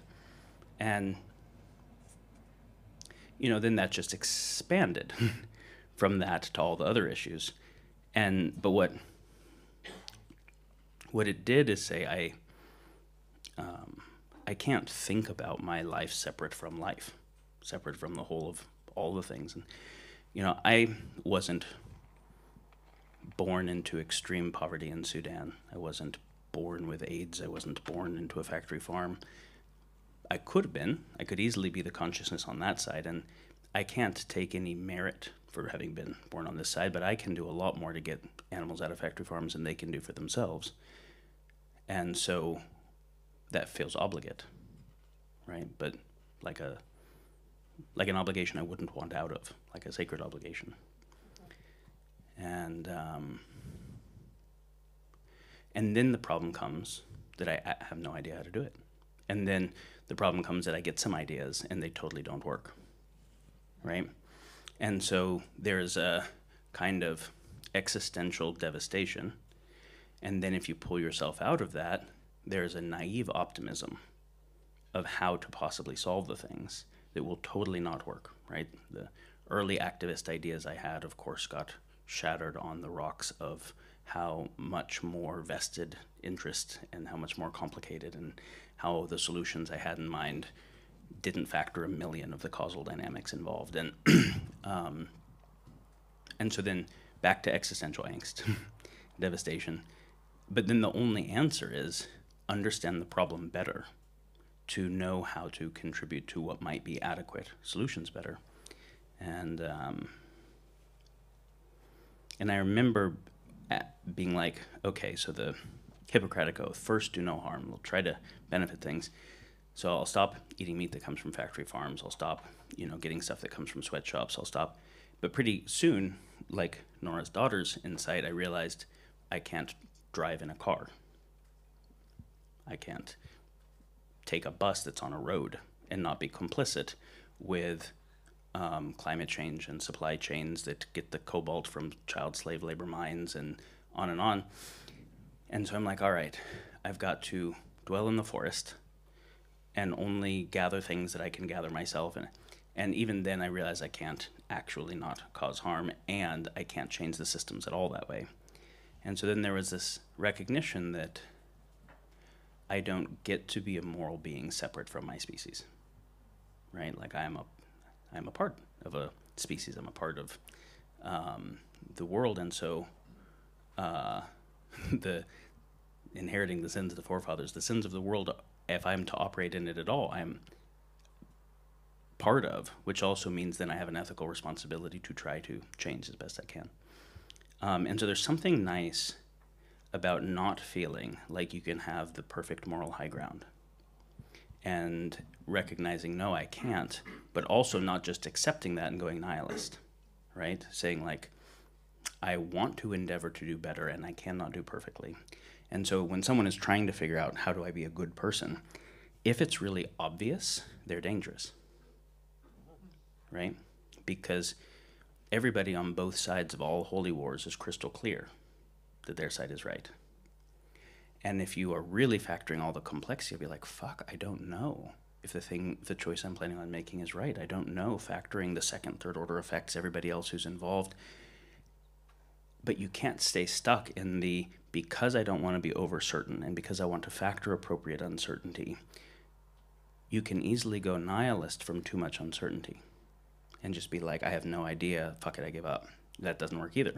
So you've got to say, under partial and incomplete information, not being certain, and yet being able to have relatively higher certainties than others, and being able to notice and correct for my own biases as best I can, how do I make the best choices that I can that are imperfect but are importantly better than other choices, where I also realize that not acting has moral consequences because I'm then complicit with whatever happens that I didn't do something about. So when I realize that there's moral consequence, ethical consequence to both action and non-action, and that I will always be acting under partial information, then I've got to be really comfortable with uncertainty and also comfortable with relatively better certainties that can inform choice. And yet my relatively better certainty still needs to be open to being radically changed with new insight, new information. And so that's, and it's a real interesting thing about having kids. You're asking how with my experience, so I'm giving my experience as a kid being exposed. So A lot of parents might be like, do I want to show my kids what the inside of a factory farm looks like? Do I want to show them what extreme poverty looks like, or what clear-cutting line in the Amazon looks like? Because, you know, I grew up with nightmares because of those things. And you're going to traumatize them through the vicarious trauma of the reality of the world. Do I not want to and have them have some happiness that's based on lies that makes them unfit to deal with the world that they will end up having to face, and where they can't be part of addressing it? So, you know, I would say, no, I want to choose to help them understand the world, but when? Are they ready for what things? How do you help them process it? I don't think there's a formulaic answer for that. How do you raise kids now where you can't predict what the adaptive skills will be that they need, but where you also are not just trying to optimize for their quality of life, even though you love them so much, but for the possibility of life for the whole world ongoingly that they can contribute to, right? And they want to. They want that too. Mm-hmm. You know, I think that's part of that thing, is that this is not a parking place. You can't just come to a position and just lock in. It's an ongoing, shifting, ever rigorous exploration of some very tense choices, and what that means to be in that that work, actually, and the habit of doing that. Because you have to be in uncertainty. You have to be comfortable, but not too comfortable in that uncertainty. Because if you get too comfortable in uncertainty, then you become shallow and nihilistic. I mean, either one. For some people, ambiguity is just a way of brushing it off. Oh, this is just a mystery. Mm-hmm. I just can't know it, so why bother? Which is actually plausible deniability for doing whatever the fuck you want. Right. And so I remember in your talk on Thursday, there was one word that kept coming up that was really important for me that I noticed. And it was the word justify. Daniel was describing this meta-crisis in much greater detail than tonight. Tonight was plenty, thank you. And the word justify kept coming up.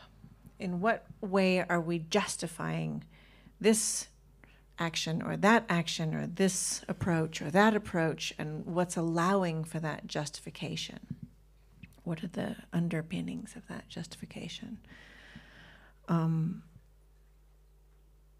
What I was impressed with in my daughter's question was that she wasn't looking for justification. Right. That's really important and not easy. You know, we talk about moving from unwarranted certainty into uncertainty, and unwarranted simplicity into the real complexity of things. But uncertainty and complexity can also be weaponized. I can obviously say, oh, we can't know for sure such and such about climate change, therefore continue maximizing GDP with oil, or whatever the fuck I want to. So we can weaponize uncertainty, and we can weaponize complexity by saying, it's you have a very complex situation, I can cherry pick the facts to support any argument I want. So the statistical warfare, right, a subset, we talk about kinetic warfare, but then there's non-kinetic warfare, and population-centric warfare, the fight for the minds and hearts of the people. Population-centric warfare happens through information warfare, controlling what people believe is true, and narrative warfare, controlling who they feel is good and right in the in-group they're part of. And statistics are just such an amazing weapon, right? We wrote a paper at the Kinsaleans Project called How to Mislead with Facts, and it shows why you can write an article where all of the facts in it will pass the most rigorous fact checker. But because you Lakoff frame, meaning, do I call them terrorists or freedom fighters? Do I call it a protest or a riot? Do I call it undocumented workers or illegal aliens? by Lakoff framing, which is not a fact or non-fact, right? It's adding moral valence or aesthetic valence to the thing. By cherry picking the stats, because I can have stats that will tell very opposite sides of a story, because I'll have a Gaussian distribution of truths and I can cherry pick them. And by decontextualizing them, oh, the average person in the United States in 1815 only lived on $1.50 a day, and now they live on such and such. Yeah, but they grew their own fucking food, and they made their own house, and it wasn't mediated by dollars. You decontextualize that fact in a way that made it nonsense. By decontextualizing facts, Lakoff framing them, and cherry picking them, I can make any argument I want with rigorous facts. And so this is basically how mainstream journals lie. Or mislead. And you're talking about justification. There's almost like the dominant narrative of a culture is the apologism for the power structure of the culture. It kind of has to be, right? And so, of course, if you look at the way that somebody like the Gates Foundation upregulates Hans Rosling and Steven Pinker, because if you made a lot of money through capitalism and tech, the thinkers who say capitalism and tech makes everything better because they cherry pick and Lakoff frame and decontextualize, someone who wants that as the apologism to support their power system and say why their power system is good, they'll upregulate those thinkers. So we wrote another paper called Where Arguments Come From, and it's basically the arguments that start to proliferate don't proliferate for no reason, and they don't proliferate just based on what is objectively true. They proliferate because someone funded that research, and then someone funded spreading it because it supports, and someone funded it who has the resources to fund it because it supports whatever that dominant system is. So yeah, the earnestness to want to know what is actually true, and not just true, but representative, right? Because I can have a truth on one side of a cherry-picked argument. It's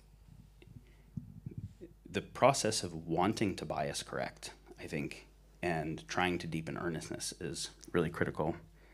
So that's what you're mentioning on Justify.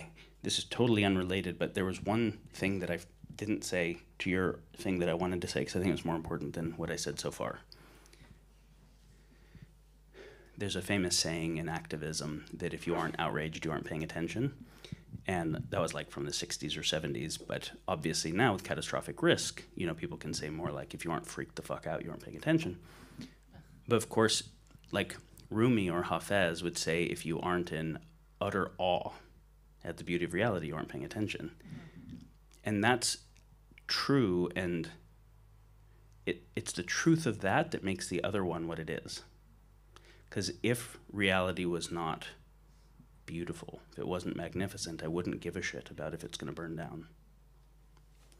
And so if I don't connect to the awe at the beauty of it enough, my outrage or whatever will actually mislead me, And so there's an interesting thing, like, people will ask, how do I process all the stuff? Am I optimistic, pessimistic? I absolutely see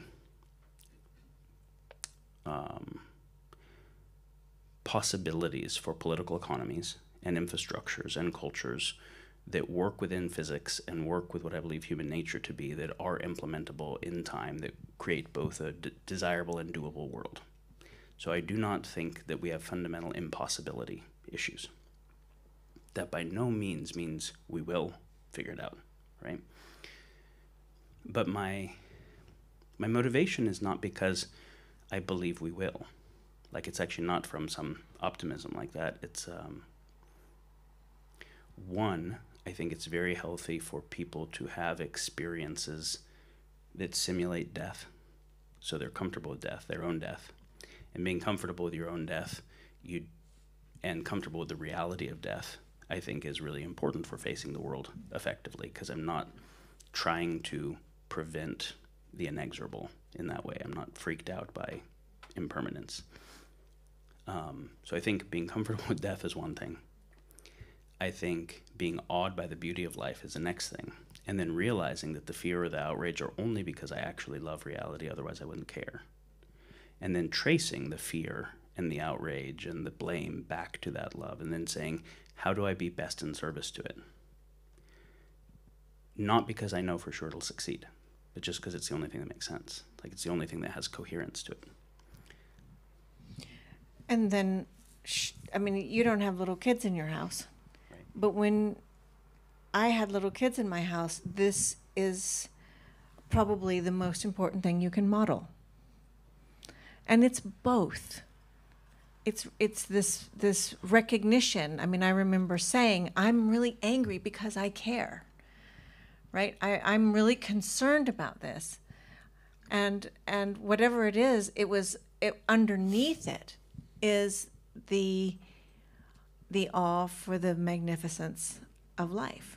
And, you know, it's very important that be part of the experience of the day, whether it's the raspberries on your granola, or a poem, or a thought, or just, when you look across the room and you see somebody that you love, and it's just incredible how much you can love them, or whatever it is. But that is the reason for getting up tomorrow and keeping on doing it and working with everything you've got.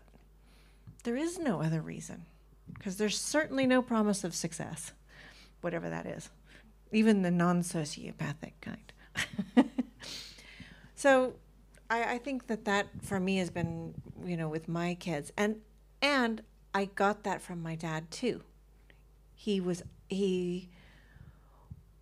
do this thing where he would look at a tree, or whatever it was, a forest or a tide pool, and see a crab or a sea anemone, and just beam and say, what a beauty that one is, or look at this fella, he would say, this little, but it was like this delight in life that superseded everything else, but it fuels everything. The reason for studying everything is not because you want to be the smartest person in the room. It's because it's incredible.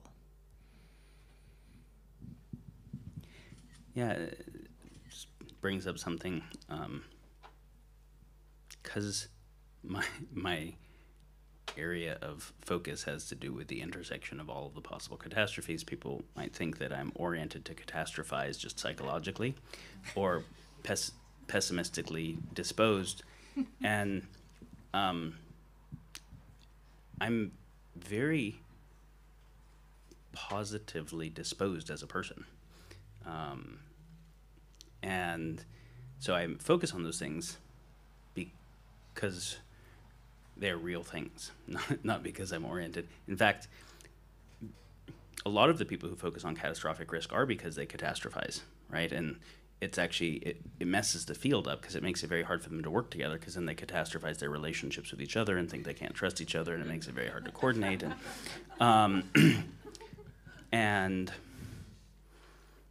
But I mostly want people working in the space who, I'll tell a story. I have a friend who is very good in catastrophic risk work, and who is almost always almost cripplingly anxious. And I pointed something out to him, that if someone shares with him a new risk that they come up with, the fluorinated surfactants have passed planetary boundaries, or this particular thing with what's going to happen with the Twitter acquisition, or whatever it is, instantly he starts to think about all the second, third order effects and how that will accelerate collapse, and he buys it. And if someone tells him a possible solution to one of them, instantly his mind looks for why it's wrong. But his mind doesn't look for why the catastrophe might not happen. And so there is which is why he's good at that thing, but also imbalanced, right? And I'm like, no, I want you to do both. Like, I want you to look for why the catastrophic forecast might be wrong, and right, and I want you to look at why the solution might be wrong and right. But you have an uneven distribution. So I said, we're going to do a strategy meeting, but I'm going to put you on MDMA first, because I want you to see that a part of your epistemology is just a result of your own state that was conditioned in childhood for some reasons I didn't know about him. But I'm like, I want to put you in a state where you feel, because what happens is only when the story says dread is coming, does it feel true for him because of the dread that is carried inside? Probably because, you know, whenever Dad walked in, it felt like dread, and that's still embedded or something like that. And I'm like, when you're in a totally different state, what lands as true, because ultimately we're less logically formal than we think. There's like a felt sense of truthiness that's a big part of our epistemology. And so put him on ecstasy. He was rolling and happy, and then I'm walking through catastrophic risks and solutions, and he was doing completely different logic. And I had to point out to him he's doing completely different logic. And so, of course, I want people to try to notice their biases and correct them, think through the same thing from a lot of different epistemologies and a lot of different states and a lot of different perspectives. But ultimately, it's not some kind of negativity or catastrophic or pessimistic bias that has me focus on this. It's the love of life that wants to protect it, so wants to understand what to protect and how to be effective at that. But there's like, yeah, it's actually an affirmation of beauty that is at the source of it. So just thought I'd say that. I'm coming back to this attention question because, you know, the doom porn, okay? So there's lots of people who talk about the way that we have been talking about the meta crisis as this kind of super exciting doom porn. And the more you talk about it, like the kind of more like, oh, it gets, it's like, you know, and it can get addictive. But, you know, I remember, whatever it was, when I was a kid growing up, we were having conversations at the dinner table that were not so dissimilar to the one we're having tonight. What are we going to do, etc. I mean, these conversations are not new. And there was the sense that, oh, if we could just get people afraid, they would respond. They would. We did a good job at that. Yeah, and it didn't do anything. Well, no, they did. What? Well, hold on, let me finish. Yeah. So the idea being that the opposite of the numbness would be fear and pain. If they could feel the pain and they could feel the fear, they would respond. But what I'm hoping you're hearing is that in fact the opposite of that numbness is sensitivity. And the sensitivity is got to be more dimensional than fear and pain. It must include beauty and curiosity. It has to include remorse, and it has to include humor. It has to include lots of different textures of sensitivity, lots of flavors of ideas, lots of kinds of relationships to explore all of those in. And that is what allows for a kind of ecology of sensitivity that I think is that attention that you're speaking to that's really important. So I think it's innate. It is there. It is there. But it can get grooved in to various habits, scripts, tones of what's the tone of the environmental movement. Yeah, you know what the tone of the environmental movement is, right? There's a tone. What's the tone of the gender activist space? There's a tone. And to expand those tonalities into much more multi-tonal spaces is, I think, part of increasing that sensitivity. Well, if you drive fear or anger, a few things can happen. One is you can desensitize people, right? And everybody just goes numb. And the other thing that you do is drive war and drive scared radical actions. And so one of the things that I want people to think about the most is in whatever project you're campaigning for, you communicate about it in a way that you think will appeal to a particular demographic to make sure we really stop spraying the neonicotinoid pesticides or deal with the climate change thing or deal with the abortion rights thing or whatever the thing is. But if you don't think enough about how that communication will affect the people who don't agree and what the blowback of that will be, then you're producing not just the immediate movement forward of coalescing those who are going to respond, you're also producing blowback of other people who are not inert, right? Who are political actors, who disagree, who feel scared, who feel what you're doing is endangering something that they care about. And then they employ some more powerful technologies. And so then you just drive an arms race, and the arms race ends up having more consequence than the issue itself did, right? The degree of polarization, the break of the social contract, the break of democracy in the process. So just one very simple practical thing in any kind of activism is think about the people that your message doesn't appeal to, and think about why it doesn't and how to include them in it and the blowback of the message, right? And if you aren't doing that, it's like strategy 101 is not even being factored. And in order to do that, you actually have to understand their perspective better.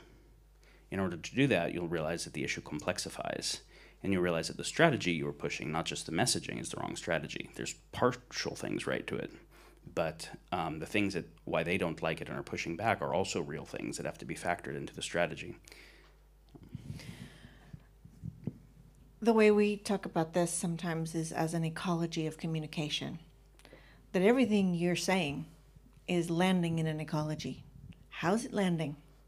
What is it allowing to grow? What is it prohibiting from growing? What is going to come out of this thing that you are putting in the communication context? And incidentally, this is true, certainly if you're a politician or an activist, and it's also true in your house. And attention to that ecology of communication with your partner, with your kids, with your aging parents, whoever you're speaking with or in communion with, is going to be responding to that. What responses have you left open? Which ones have you closed? So this idea of, I'm just going to say what I think and I'm not responsible for the way it makes you feel, is a mess. Actually, that is a mess. And so this recognition that there is this not only first order of, I'm going to teach my kid to do the dishes, so they're going to do it on Wednesday, but also now I have just actually created a form of communication around what it is to be responsible that dislocates responsibility. And that was the second order thing that I accidentally taught, right? So this ecology of communication, I think, is running through everything we're talking about. And it has to do with the thing we started with, which is, what world are you perceiving? And how are you going to respond to it? I'm not responsible for how you feel, snowflake, I'm going to say what the fuck I want to say, and you can deal with it, is a mess.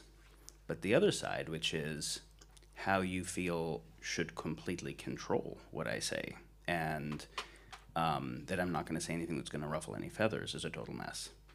And so there's a dialectic, and it's very easy to polarize that dialectic rather than synthesize it, right? To say, because one side expressed in extreme sounds so ridiculous, I'm going to take the other extreme. Yeah. As opposed to, there is a partial truth in each side of this dialectic. So should I not say anything that bothers anyone? No.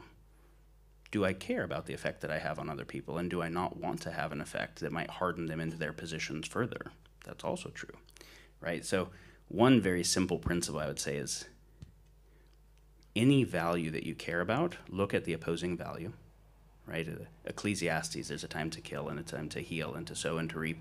Well, how do you know what time it is? There's a discernment that is there's a presence and a discernment that is a higher order value than either of those other values. It says how to navigate that dialectic. So if you take whatever your belief on a topic is as the thesis, then say, who are the smartest people I can find who really disagree with me on this? Find the antithesis. See if you can understand their reasoning really deeply enough that you can express it and they don't need to correct you. And then see how it changes your position, and if there is a synthesis that is a higher order insight that contains elements of both of those. So on values, seek the values dialectic. Well, it's about personal freedom. Well, it's also about collective responsibility. It's about the value of the traditions that have served us. It's about the progress into the new world, right? Find whatever the value is, seek the opposing value, see how they exist in a dynamic tension. find the proposition, find the anti-proposition, find the synthesis. It's amazing how something that simple can guide so much. And sometimes the thing you're looking for is in another context. I have found so often that I'm just asking the wrong question. And that when there is a polarity like that, that if you ask a question that's in another context, the polarity undoes itself. Yeah. Most of the time, in order to really hold a polarity, it requires a reductionism. It requires a decontextualization. The more context you add, the more that polarity is going to dissolve. And then it becomes, oh, well, what question actually were we working on? So it can be a real distraction to think, you know, if the question is, how am I going to get my kid through 5th grade? I have to get him to be, you know, get good grades and be a good kid. That's a very different question than how am I going to support my kid to figure out how to be in a world that's really difficult right now. And the two are probably the same question. Probably one of the reasons your 5th grader is struggling is because they're struggling with things that are floating around in the sphere of shared information and the common sense. If, you know, beginning to show your kids that you are an advocate for them, that together we're going to walk into this unknown future, makes it a lot easier to sit through 5th grade. What you said just reminded me of a couple things that my parents did that I think are really cool, that they held as like important principles of parenting and teaching. One was my dad was really into asking kids, what do you think happens to consciousness after death? And questions around free will, and questions that no person has any good reason to have confidence in. They're at the boundaries of philosophy. So he's like, the kids' thoughts are totally equally valid to my thoughts on it, because it's not a topic that we have good epistemic basis to know. So we get to come into symmetry and have a conversation where I have reason to be interested in what they think about it, and I can't actually claim any authority in it. And I thought it was such a cool insight to try to find context in which you can be in symmetry. And I thought another one of the ones was, he said that there were so few times that the adult was interacting with the kid where the adult didn't have an agenda for the kid, and the kid could feel that they want me to do my chores or do my homework or behave a certain way, and to spend agendaless time with them, where you just come and interact and find out what they're interested in and follow that, and how profound an experience it is when a kid has someone there that is seeking to facilitate them, but not with a direction. I love that. I think my dad was really curious. He was always very aware that the problems with epistemologies is it's hard to know where the edge of your epistemology is. You know, you get caught in the matrix. And so he was always seeking various experiences and possible relationship with those potential moments where you get a teeny peek outside the epistemological box, right? Talking to people from other cultures. Various kinds of, you know, he worked with people with mental health issues because they were able to perceive the world differently. Talking to children, being in relationship with animals and other organisms. Trance, various kinds of psychedelics. And any chance he could get to get a tiny little peek outside the way that so many ideas have formed around each other that we don't even know how we're holding them stuck together. And so as a child, he would play. I mean, the agenda was not, the agenda was, what's she gonna say?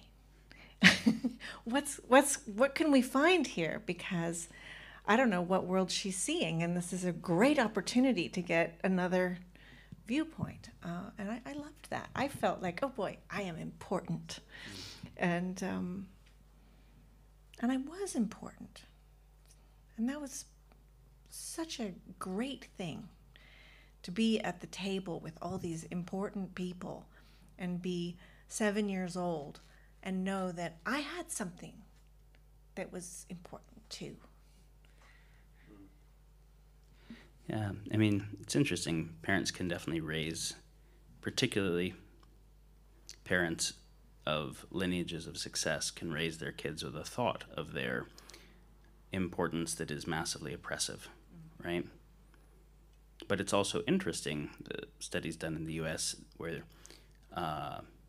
teachers were told that a group of kids that were moving into the class from another school that had all been failing were A students. And because they wrongly believed they were A students, they treated them differently and the kids became A students. And it's interesting how much the sense of the meaningfulness of the kid's life that the people facilitating them bring in can actually reflect in who they become. So recognizing we're probably at time, and on the topic of your dad giving the sense of that you were important, I think that your warm data work is one of the best second simplicity teaching methods I've ever come across, because when you're describing it to people,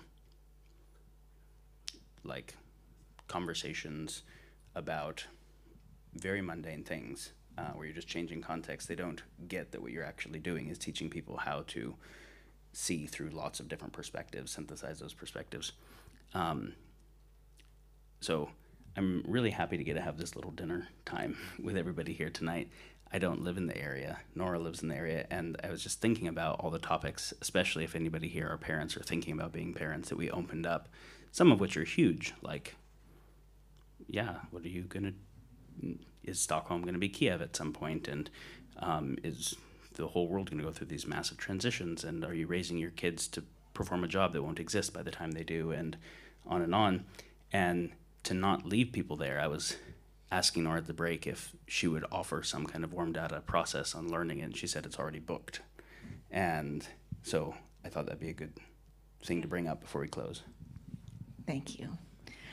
Yeah, so the 26th, we're going to be doing a warm data lab here in this very room. And I think we should probably do it on learning. What is learning in a changing world? October. Yeah. Yeah, just in a few days. Will you be gone by then? Darn. Yeah. Thank you so much. This was so much fun. Thank you. This was, yeah. We didn't know what we were going to talk about, just open conversation. And we actually we've maybe only had 3 conversations ever. So we're just getting to know each other. And this is really fun. And thanks everybody also for coming. I hope something was useful, interesting. We're going to hang out and be available to talk, so we're here for a bit. Yes. And thanks. And to the people thanks who hosted this. Daniel, thanks Anna, thanks Johanna for the dinner, and everybody else who helped to put this together. Thank you so much.